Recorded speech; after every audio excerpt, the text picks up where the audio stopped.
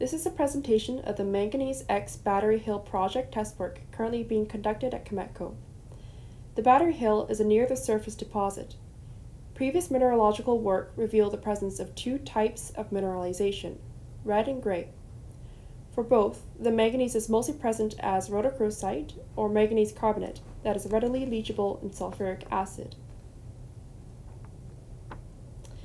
The current test work was conducted on the red mineralization containing iron and oxide form as hematite and magnetite.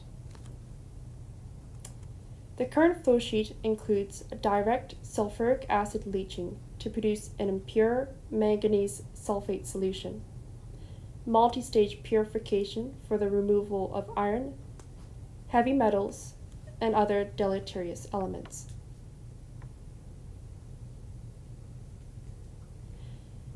The purified manganese sulfate solution is then subjected to crystallization to produce a high-purity manganese sulfate final product, which can then be used in the battery industry.